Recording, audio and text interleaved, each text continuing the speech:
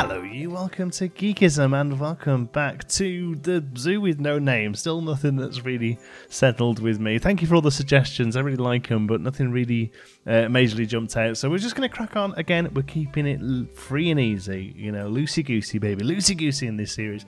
And yeah, so thanks for the feedback on episode 1, especially the sort of feedback on the channel in general and things like that. A few things I want to address. A few people said they weren't a huge fan of the lack of time lapse. I'm really sorry, but it just means I can get so much more done and I feel so much better about making them without time lapse right now, so that's how it's going to stay. But a few people did have a really great constructive piece of feedback that was let's not just see clips of what you've done, actually go in and show some of the detail that you've done in each bit. So I think that's a really great idea, so we'll definitely do that. So each time we jump forward, we'll take a look at something really specific that I think was neat or tricky or something like that. So you'll notice there has been a big jump here. This is what we did in the live stream. So if you missed the live stream on Monday, we stream every Monday. I haven't been regular with that, and I'm going to do 100% better with that from now on. Every Monday, 1 PM Eastern time,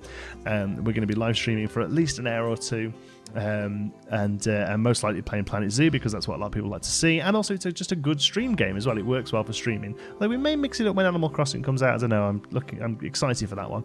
But what I wanted to really do here was get this sort of nice curve into what was originally the old plaza, and I really wanted this sort of real sort of line here that shows where they've put new brick up to some older brick here that they've kept either for prosperity or maybe because they've had to, maybe it's listed or something like that. You know, some buildings in the UK at least can have listed status where you're not actually allowed to do anything to them, which is going to be a lot of the older buildings here. Again, you'll see hopefully what we do today will show that off. But then we've got this nice curve here. There's going to be some nice planting here going on and stuff, and we want to get a real sort of modern feel with some benches. These aren't real benches, they won't work. Obviously they're just for show. Some recycling trash cans there, and then here we're moving on to towards the end of the stream, which is the start of a modern kind of info center / gift shop kind of thing.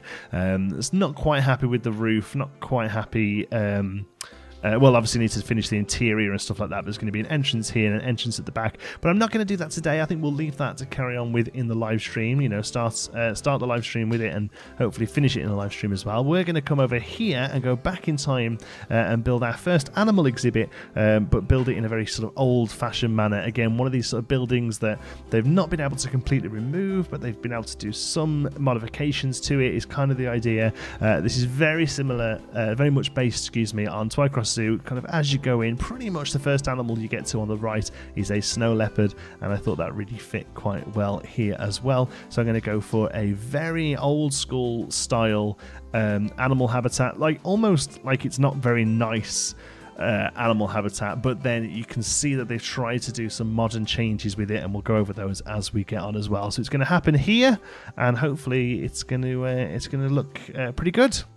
Okay, so before I got much further ahead, I wanted to come in and show you what we've got so far. So here is the basic shape of the building. Wanted this slightly sort of raised path. God knows what this is going to do to guest path in. I think it's going to send them crazy. But I wanted this slightly raised path here up into viewing areas here for, like I say, what will become a snow leopard enclosure.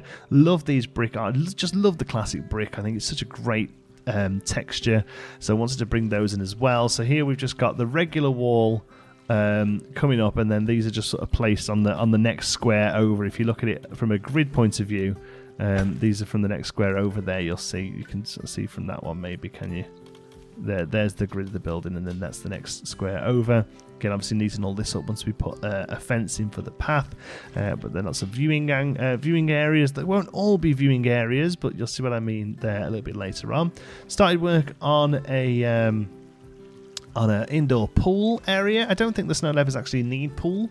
Doesn't need water even, excuse me. But I'm a big believer of pretty much all habitats. As long as it's not dangerous to the animal, all habitats should have some flowing water, or sort of at least cleanable water that they can dip in if they need to. So that's what we've got going on here. And then this sort of formed concrete, again, once it looking really sort of old, really sort of utilitarian, almost like oh god, what's the word? The Dudley Zoo uses it loads.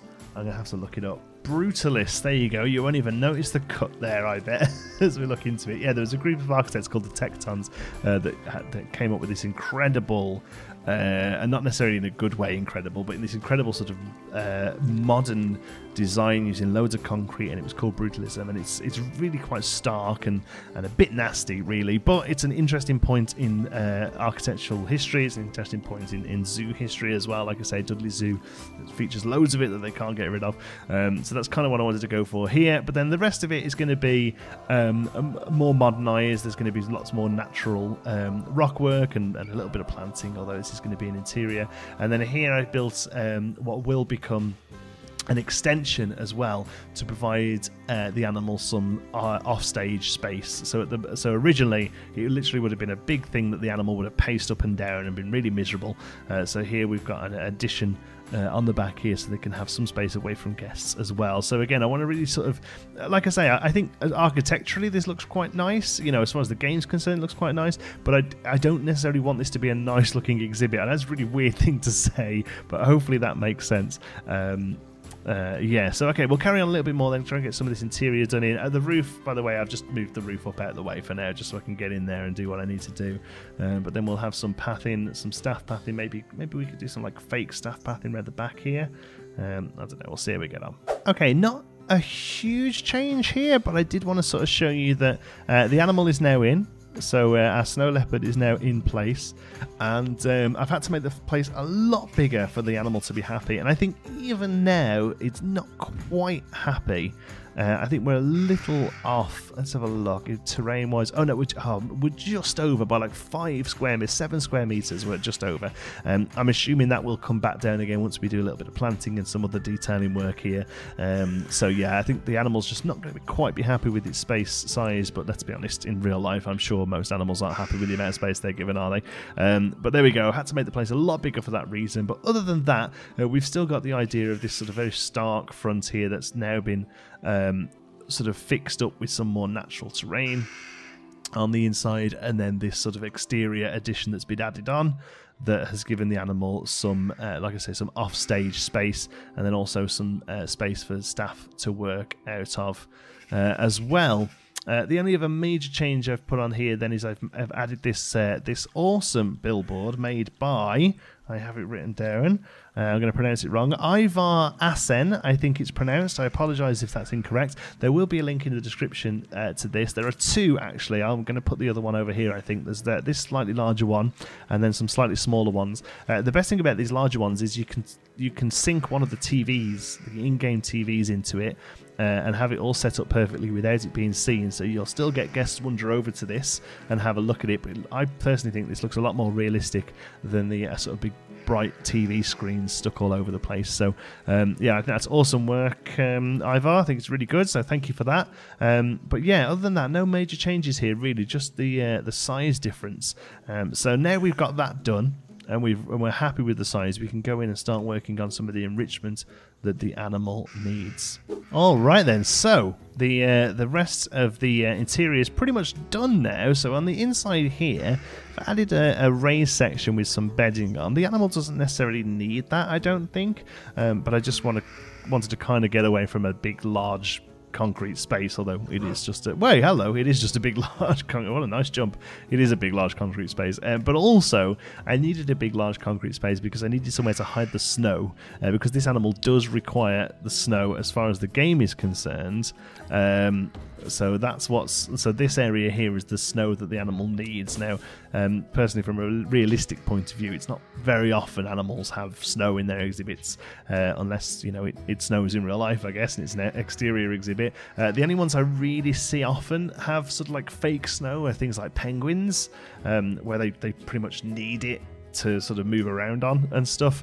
There's probably a few others, but yeah, I don't think I've ever seen a snow leopard. I've seen a few snow leopards in various zoos now, and none of them have had snow. They're more sort of just, you know, rock work and some very light foliage, which we have here. So we have some trees here to provide them some foraging spots and scratching posts and things like that, and then some very light foliage work. Obviously this is going to be an indoor building, so this can't be anything that particularly needs a lot of maintenance, so this sort of brackeny style soil growth would kind of manage here with just a little bit of moisture occasionally, and and some UV lights, and then we've got a little bit of a climbing frame here. Again, doesn't really need it, I don't think, as far as the game is concerned. The animal doesn't need climbing frame, but I just wanted to kind of bring in something like that to change up the height variation and to give you some interesting spots to have a look through here on the window spaces. Only other things we've done then is added a shutter here, a roller shutter. So in case you're wondering, these are iron girders, which is why you can only have 3, because if you carry on going, you get loops over. I suppose you could do that and have them that far away from each other, I guess. Actually, yeah, if you wanted to really get into it, but yeah, I just had them there. So they're iron girders, and then these are just a row of art shapes there placed in. I think that's quite convincing as a roller shutter. And then we've just extended this building over a little to get the keeper hut in, but also we've put you'll see we've put some doors on here now. We've got a fake door there and a fake door there. The staff will just the staff will clip through this one and they'll just ignore this one. But the idea here is that you need some way of staff getting into this area whilst the animal is secure here for cleaning, maintenance, all that sort of stuff. So here what you can do is you can get some food down for the animal, shutters can be opened, animal comes in, shutters get shut down again, and then staff can come in through here, clean up, do whatever they need to do, change the waters, give the place a brush and all that. Back out again, shutters come open, animal goes through, shutters come down, and then they can carry on doing this front. So there's always a sort of airlock system where staff can come in and out. So we're not going to go for mega crazy super realism here, but this is the sort of thing that I'm interested in and do want to try and copy across a little. The only other thing here then is a little bit of detail. Concrete walls here where this sort of extension has been built in, but they've tried to leave the original brick, or had to leave the original brick in some cases, as much as they can. So that's pretty much the interior done. That's the pretty much the snow leopard done, other than a few sort of enrichment items. The next thing really is to try and work it in to the area a little bit. Mostly here, this front path bit needs a little bit of fixing up. So the roof is on. Pretty much we've just sort of filled that out and filled the space with it, but otherwise that's about it. Might do a little bit of detail on the roof, but for now that's it. And we've also sort of fenced in or brick walled in, I suppose, the walking up viewing point there. I know what's going to happen when guest comes in. They're going to stand here and they're going to look at the snow leopard, but that's what it is. We can at least try and make it look like we wanted it to. So we've used various sort of brick pillars, brick walls here. One thing I did want to try and do is have these I don't know what you call these really, these little statues I suppose on top, but make it look as if a couple of them have broke over the years. So we've got one completely missing there, one there, that one is just one of those upside down, sunken in, so it looks like it's sort of been snapped off. There might even be another little rough bit we can put sticking out of that, but yeah, sort of thing where there's not really much they can do to it. They've broken off, they've done. Sorry about the noise in the background, by the way. It's my dog chewing a bone on the laminate floor. Somebody commented that it was a washing machine. It's not a washing machine. It may sound like one, but it's just a dog and her bone. Some flare beds here at the front. I think they've turned out quite nicely. These railings, these are just the large iron railings that we've used over here. Sunk down a bit. Again, wanted a sort of old school railing that ran across here. No real care about what the place looks like. It's more of a sort of security measure. And then we've just run the path, a bit of a staff path here. This isn't real. This is just sort of tarmac pieces, plaster pieces placed down here. But we'll run that up along here and into the actual staff path over there. Only other thing I've done here that I'm really quite happy with is boxed in a couple of these windows. Now, this is something. This is literally pulled straight from Twycross Zoo. A lot of the older exhibits have this now. There's lots of window, or what used to be window spaces, and then they've been boarded up, and sometimes they have like grass patterns on them. Sometimes they are just genuinely just boards, and I think that's a really nice little look at how they're trying to very easily sort of improve animal welfare without being able to do much to the original building. So here literally they've just made it so there are less spaces that guests can see the animal, and therefore there are less spaces that the animal can see the guests. So on this side I've gone for just a boarded up space. This is a East Asian wooden piece, and then this side I've got an art shape and a couple of those awesome leaf signs that I use far too much. just to kind of break up that pattern a little bit. So now you've just got these 3 points to come and see the animal from. And again, we'll carry this motif around the park wherever there's older structures. There won't be loads of these, by the way. The whole park won't look like this. It's not going to look this sort of drab and depressing, but I definitely want to have some of these placed around so that you get a feel of these older buildings that maybe they're not legally allowed to do anything with, or just don't have the budget to do anything with. Here's those smaller signs by Ivar. Awesome. I think they're really, really great. I'd love to see a few variations of the insides of them. Actually, I suppose we could do them ourselves, but yeah, Ivar, if you're watching, you fancy something to do, mix these up a bit. Give us 2 or 3 of them, just like the in-game ones should be. Yeah, so last bits then, I just a little bit of finishing up, really. I'll know when I'm done, I suppose. And we're done then. Just a couple of little finishing touches then. A few... we've finished off a bit of planting around here, threw a few trees up, although I think maybe some more light planting here is needed, especially here where I can't do anything with the terrain because of the water. But yeah, we'll fix that up. We've carried this path on around, like I said here. This is still open depending on what ends up being behind this, if anything. So I'm going to leave that as it is. Probably end up being a bit of parking or something like that. A few little bits of rubbish here. Added some skylights into this newer build as well, just to kind of break up the large expansive roof. And again, talking a large expansive roof, just put a little bit of detail on here. Window pieces, and then these are just the roof pieces here in the middle, just to kind of break up that roof there. And that's pretty much it, really. Just a kind of bit of a polish off on that one. But I think it's turned out really quite nice as a first exhibit. Like I say, it's a bit grim, but that's kind of what I want. I wanted a little bit grim, sort of this old building that they can't really do much with, and they've tried their hardest to make it more of a interesting place for the animal to be, and a safer place for the animal to be. We've had some lights at the top here, a food spot there, and then here a big stinky pumpkin because I've got no staff yet, but yeah, and a probably not very well snow leopard, but you know, we're getting there, and a ball to play with. But overall, I think it's turned out pretty good. Oh, I don't think I showed you the grate here on the base. That's just using some pole pieces looped around those, the New World banner, just laid across like that. You get this really nice sort of great look here for draining the water off. There we go. So yeah, interior building looks a bit grim.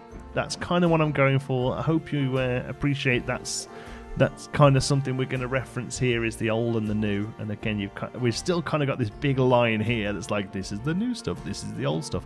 That will mix in as the project goes on, but yeah, really happy with how this one's turned out. Really thankful of the feedback in episode 1. Please keep it up. Lots of feedback in these videos, even if it's just, I like that, I didn't like that, let me know. Honestly, it really makes me want to do these, you know, reading comments and stuff like that. It really makes me appreciate that you're all out there and enjoying it. So yeah, keep it up. Thank you so much.